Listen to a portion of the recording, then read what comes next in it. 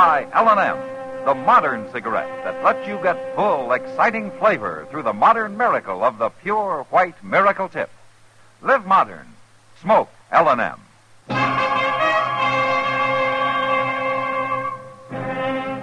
Around Dodge City and in the territory on West, there's just one way to handle the killers and the spoilers, and that's with a U.S. Marshal and the smell of Gunsmoke.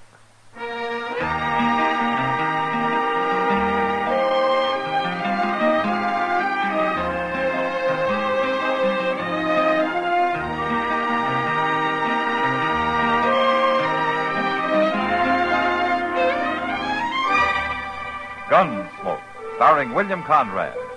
The story of the violence that moved west with young America. And the story of a man who moved with it. I'm that man. Matt Dillon, United States Marshal. The first man they look for and the last they want to meet. It's a chancy job, and it makes a man watchful. And a little lonely.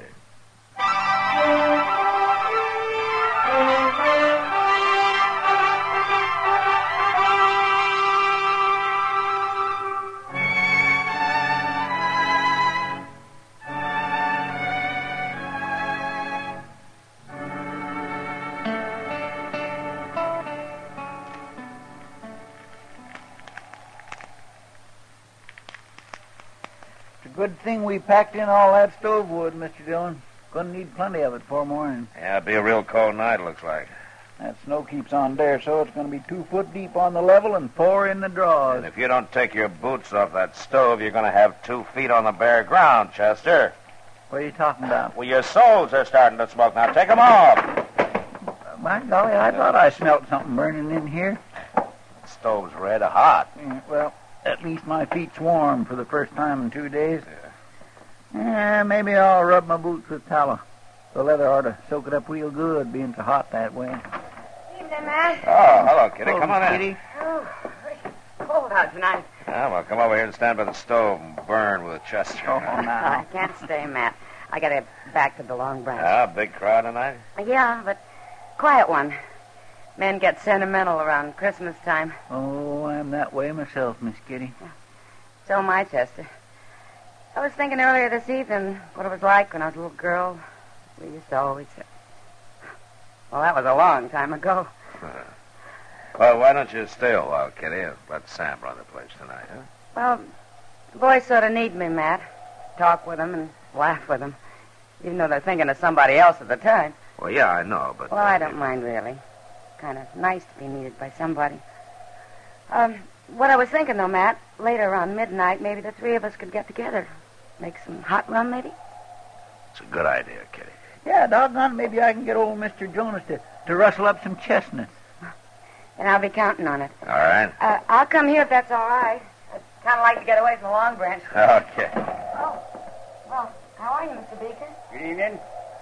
Well, I'd better get on back. I'll see you later. All right, Kitty. Come on in, Jethro. You look like you could stand some warming up. Marshal Dillon, got some trouble out in my place. Oh, what kind of trouble? I've been invaded, attacked it on my own property, shot at. Look here, at that there hat. Ah, that bullet come much closer. You'd have been shot, not shot at. Who was it, Jethro? A couple coming through in a wagon. They took over my barn and won't let me put a foot inside. Now, what do you mean a couple? A man and wife? How do I know whether they're man or wife or not? Well, maybe they just wanted shelter from the storm. Marshal, I don't care what they want. They took possession of my barn without so much as to buy your leave. And I want them throw it out tonight. Oh, now, can't we leave it till morning, Jethro? No, sir. Will Ross ain't spending the night on my property. Will Ross? Yeah. Is your daughter with him? Harmony? Marshal, I ain't got no daughter. Well, you did have until 2 years ago when she married Ross and you threw them both off the place. For the last time, I ain't got no daughter. You had one for 19 years, Beeker. You know me for a man of my word, Marshal. Now I'm telling you this. If you don't ride back out there with me right now and get them 2 off my property, I'm going to burn that barn down with them inside it. Chester. Yes, sir. You better saddle a couple of horses.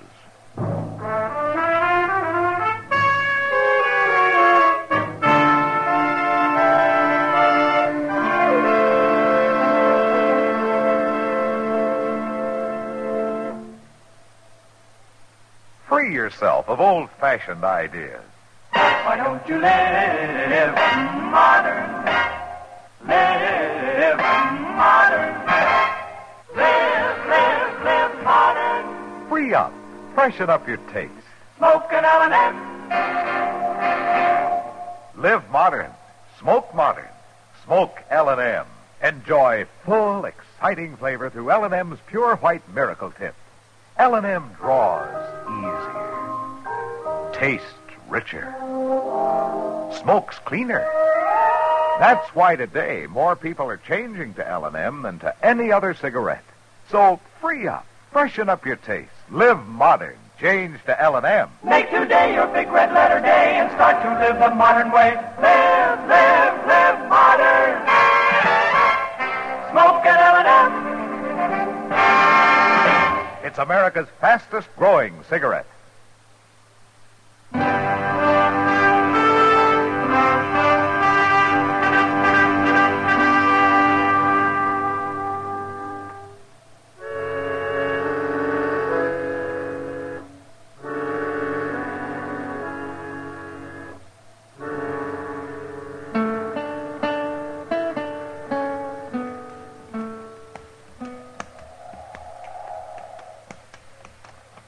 I don't see any wagon, Jethro. Yeah, they're halted inside the barn. Blast them. They're burning the coal oil stove in the tack room, and they got a fire going in the blacksmith forge. Well, it's a cold night. Yes, and charcoal and oil cost money. Come on out there, Ross.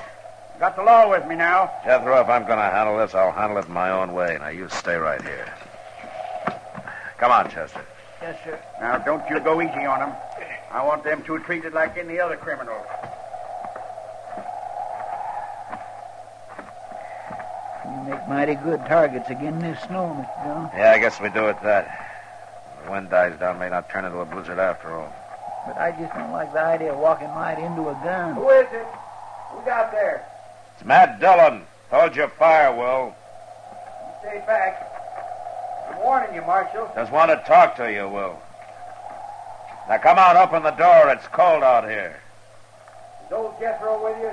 No, just me and Chester. You can come in alone, Matt.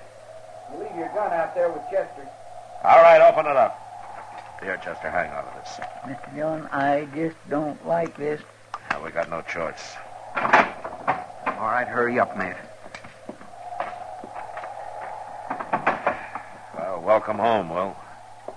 You took a big chance walking up here like that. I doubt that. You wouldn't have shot anybody in cold blood before. I don't think a man changes that much in 2 years. Not unless he's pushed hard enough. Maybe. Now, take that gun, Will. You said you just wanted to talk. I do, but not over a gun sight. Now, hand it over. No, now stay back, Matt. No! Like I said, Will, a man doesn't change that much. No, I guess not. I wouldn't even have shot old Jethro. I figured that. We didn't aim to stop here, Marshal. We was trying to make Dodge, and the storm come down on us. A man takes shelter where he can. I wouldn't even ask him for a drink of water. Not after the way he treated us when we got married. But we didn't have no choice. Where's Harmony, Will? She's in the tack room. It's warmer there. I made up a bed for her with some straw and some blankets. A bed? You better go talk to her, Marshal. She'll be right glad to see you after all this time. All right. Chester, Yes, sir. come on in. I'll be right back. All right, sir. How you been making out, Will? Not too bad. Harmony? Who is it? Matt Dillon. Oh, Matt. What's going on here, young lady? Oh, everything, Matt. We're in trouble. Real trouble. What's wrong? You sick? I reckon you might call it that. It'll be any time now, I think. Oh. Well, now, look, don't you worry, Harmony. I'm going to get some help out here right away. Everything's going to be all right now. I'll be right back. Get out of my barn, off my property, Ross, and take that woman of yours with you.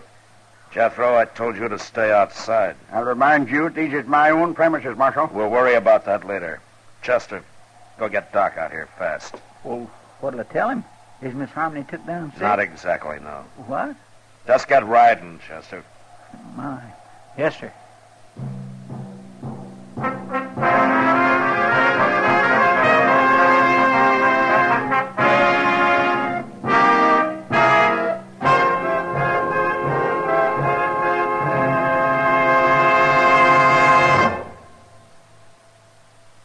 Happy holidays from L&M. And here's how to say it to your friends.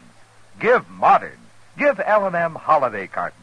L&M holiday cartons are gay, handsome. A gift that says both you and your friends know how to Live modern. Live modern. Live modern. free up, freshen up your taste. Smoke an L&M. Remember, when you smoke L&M, you always get full, exciting flavor through the L&M Miracle Tip. L&M draws easier, tastes richer, smokes cleaner. That's why today more people are changing to L&M than to any other cigarette. So smoke L&M, and remember, your friends appreciate your gift of L&M holiday cartons. Live modern. Smoke an L&M.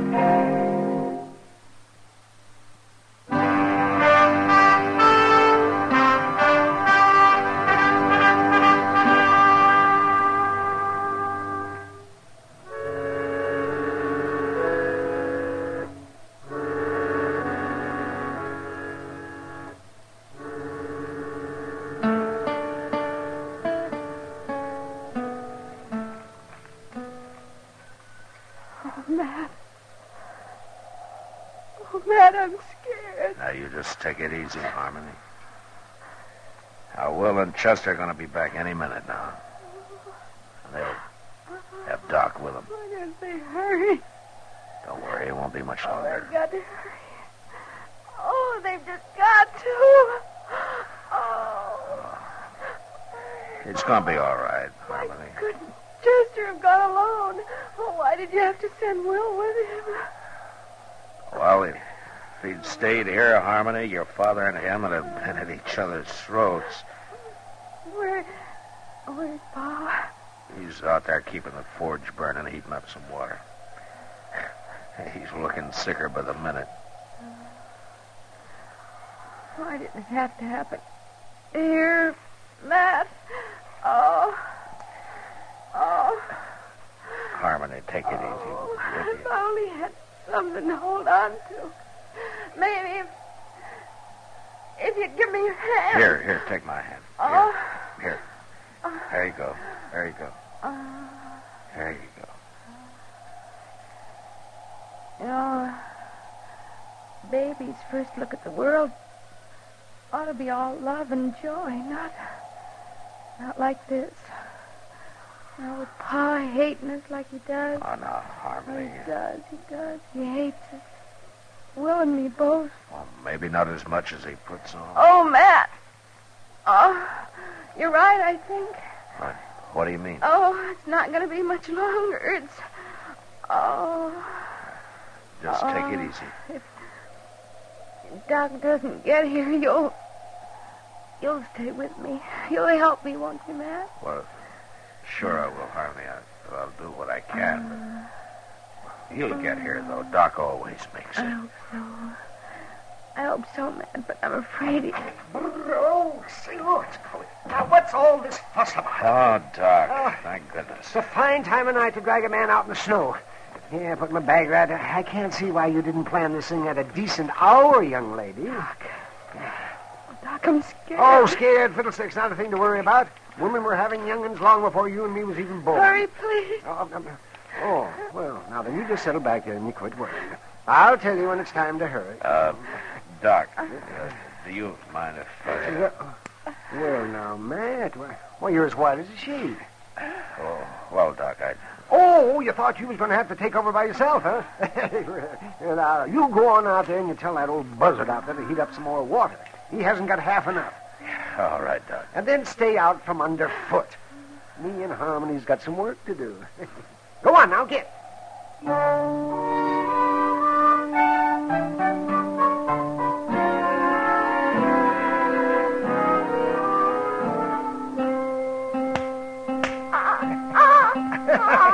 Oh, howdy, young fella. Welcome to the world.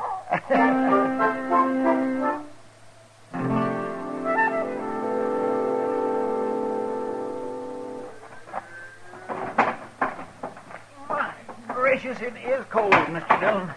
Stopped snowing, though. Clear as a bell. There you are, Mr. Beeker.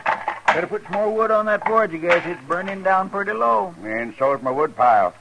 It's a fool waste trying to heat a barn in midwinter. I'll cut enough to make it up before we leave. Yeah. One thing sure, Jethro, we ain't going out beholden to you. You always was a fine one to talk. And mostly, I can back it up. You didn't with Harmony. We don't need your old man's farm, you said. We'll have us one twice as big, you said. We run into bad luck. Yeah, sure you did. And you come crawling back with your tail between your legs. Not to you, we didn't. We got caught here tonight by accident. Bad luck accident. That's all you was born for. Just what I told Harmony when she defied me and up and married you. That's so. Now, you listen to me, Jethro. All right, that's enough. Settle down, both of you. Well, I didn't give you back your gun just to have you start another argument. I'm sorry, Marshal. I'm just kind of on edge, I reckon. Well, it ain't no wonder when a man's got a new little boy less than an hour old. Yeah, the rich get richer and the poor have young'uns. Jethro, shut up. Marshal, I'll remind you that all of you are trespassers on my property. I thought we settled that. I'm here because you called the law in, remember? Well, you sure ain't done nothing. Force of circumstances, Jethro. Huh. Now, they'll leave as soon as your daughter's able to. You can count on that. I ain't got no daughter, Marshal. Well, anyway, while they're here, you're going to keep the peace. And ain't no law against talking. There is if a talk leads to violence. And just remember that Harmony and Will don't like putting up with you any better than you like putting up with them. Real high and mighty, ain't they? And without a ruff over their heads. A lot of folks might figure that makes you look worse than them. Now, what kind of talk is that, Marshal? Well, with a ranch this size, a big house on it, and a man your age trying to work it all by himself while his own kin roam the countryside. Some folks might figure a man like that's got a lot of meanness in him. I told her what to expect if she married this feller. Man might tell somebody most anything when he's mad, Jethro. But it's plain stubbornness that makes him stick to it afterward. They come sneaking into my barn like bandits, Marshal. Didn't even knock on my door. Now you're saying I ought to go crawling to them. I didn't tell you what you ought to do. Well, it comes to that, though, and I ain't doing it. Don't worry, Jethro. We don't want no part of your ranch. And it ain't being offered to you. I worked mighty hard to make this place look like what it is. A little peace and quiet out here wouldn't do the patient any harm, you know. How is she, Doc? Is she going to be all right? She's fine. And so's the young'un. She'll live to have a dozen more, and he'll grow up and probably come to a bad end. Like being a marshal or a country doctor. Oh, now, young lady, I'll be back in the morning. You get yourself some sleep. All right, Doc. But would you tell my pa that... If you got any telling to do, you do it yourself. Pa? Pa? Well, answer, you old coot. She's talking to you. Yes? What is it? Pa? Would you come in here and say howdy to your grandson? Grandson. Did she say my grandson? Of course he's your grandson. Well, I hadn't thought of that.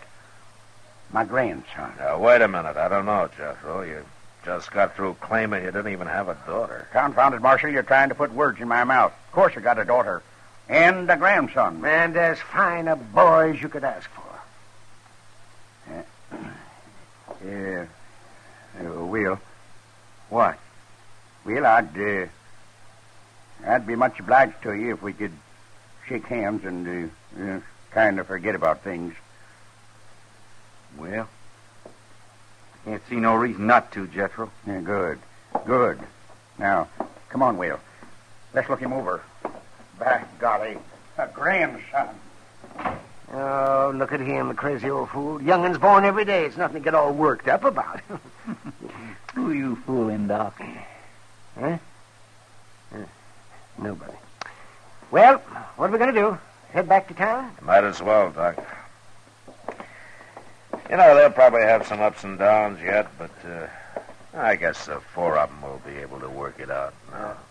They'll spoil that kid rotten.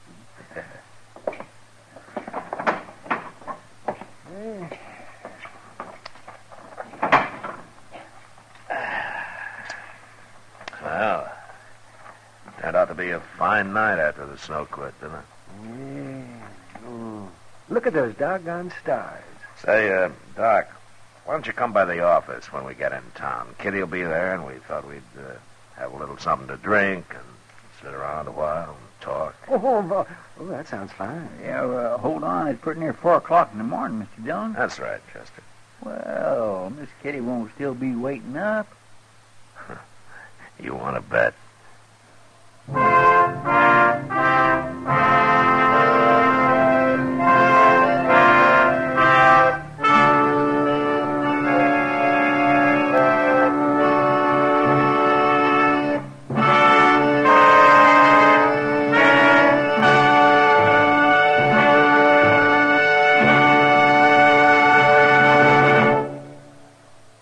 In a moment, our star, William Conrad.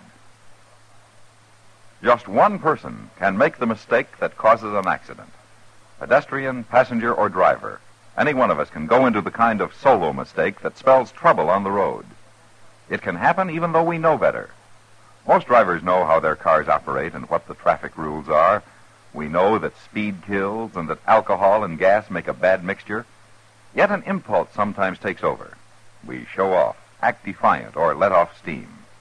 We take the gamble that figures in the majority of accidents today. Don't be sorry later.